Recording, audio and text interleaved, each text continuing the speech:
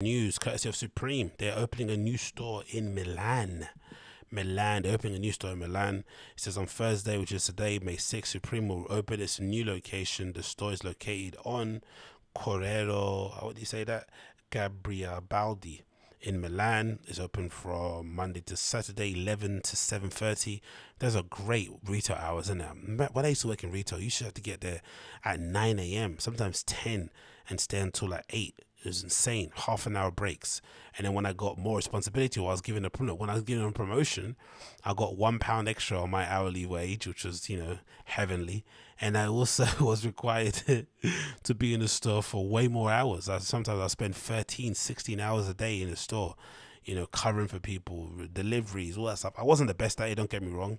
Ended quite unceremoniously, whatever that word is. I wasn't the best at it. I think I was the best on the shop floor when it came to responsibilities of managing a team, especially when you retail, city center retail. It's another level. It's a whole different beast. The people that you're bumping into is just insane.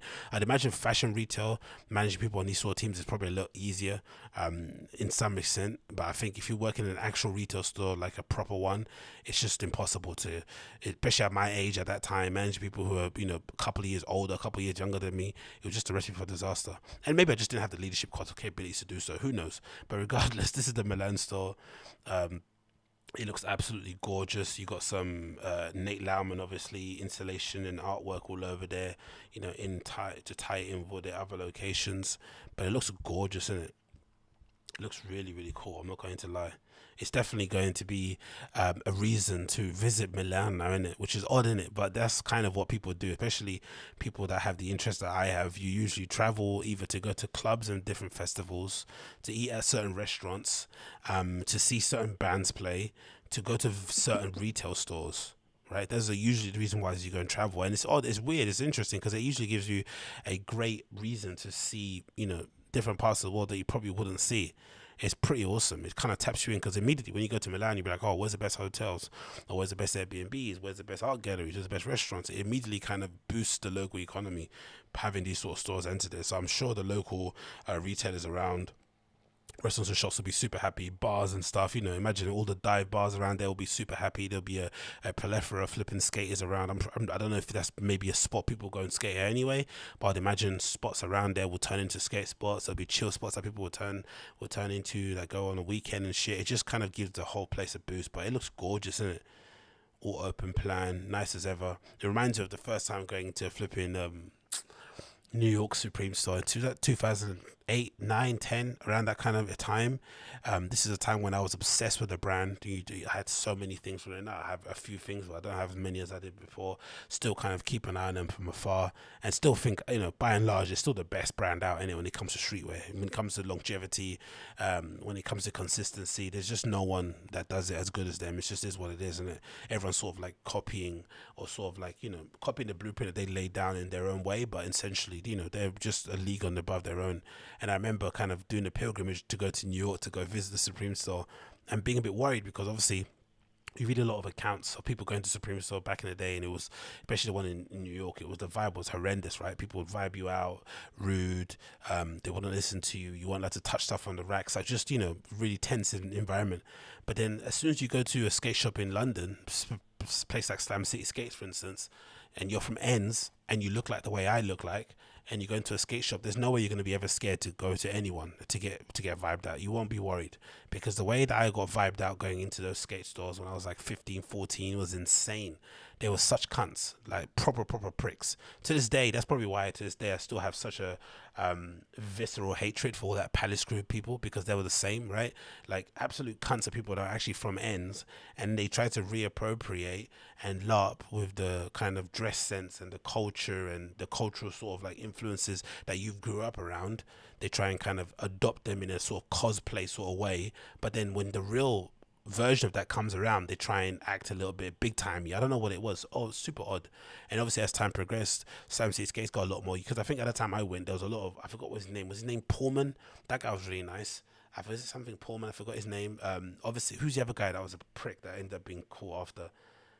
Jake. But again, I think that was because I came in with some people that he knew, and then suddenly started sucking, that kind of stuff. Started sucking your dick from there. But I really got a bad bad time in those stores. And again, this wasn't me saying anything. I was going there super quiet. I wouldn't say a word. I'd have my camera strapped to my back and my skateboard, just being a kid trying to like get involved in culture, and I'd be completely iced out. So that was a bad sort of like precedent. But when I went to New York to visit the Supreme store, they was so nice. And this was back in the day when that, I don't know what his name is, but he's in a couple of the shoots. The blonde kid, the white dude. I think, I don't know, it don't matter. But a lot of the people that I saw in the lookbooks were there too, and they were safe. They let us touch the clothes. Like, we were all from London. We were like 15 of us, or 10, 15 of us, and they were really nice. They let us kind of do what we wanted in there. And it kind of made me think, oh, okay, it's just, it's a decision that you make. Not everyone has to be out. It's, of course, the one thing you notice when you go into Supreme store, the music is hella loud, and it's probably the only retail store you ever find where the music is probably, at a level where you might expect you're in a club somewhere. You have to sometimes shout at the sales assistants to get, to kind of inform them what size and stuff that you want in a particular sort of garment. It's insane how loud it is, and it's so loud. But yeah, it looks beautiful, man. It looks beautiful. I'm not going to lie. It looks absolutely great. And then we've obviously got great installations in there, and then we've also got indication on what the store tee is going to be like when they open up. Passion of the Christ artwork there, courtesy of the Don, Leonardo da Vinci.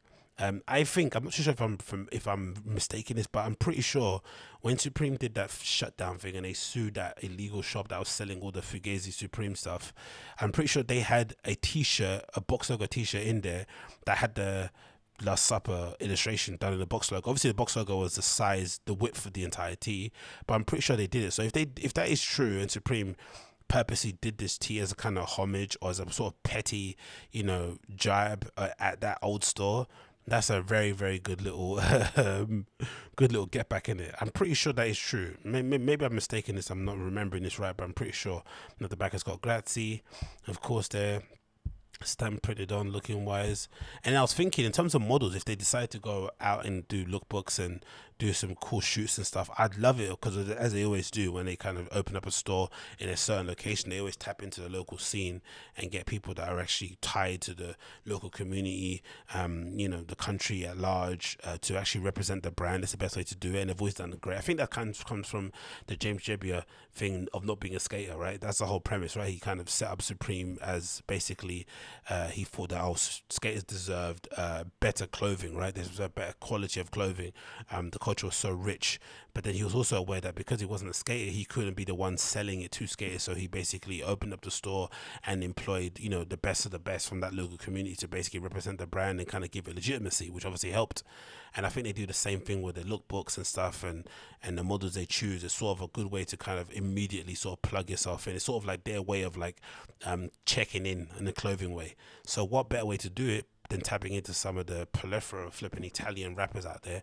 I don't understand a word of it, but I love a few of these guys. My one suggestion would be to maybe involve Packy. I think he's from Naples. I'm familiar with him because I watched Gomorrah, so I was looking for guys that are from those bad blocks in Naples where it's completely it's crime ridden, quite poor area, but there's also a lot of great artistic talent that comes out of it. Obviously Gomorrah being great, place for a great TV series, and obviously a good representation of that whole gang mafia sort of cartel thing that they have going on over there. And this dude is really good. His videos are incredible. His name's Packy, of course, which is funny. If you're from the UK, you'll know what that basically means in terms of the derogatory term to describe people from Pakistan, but he spells it with a PKY, so the PAKI, right? Yeah. He's pretty cool. I think Packy would be a good model for Supreme going forward.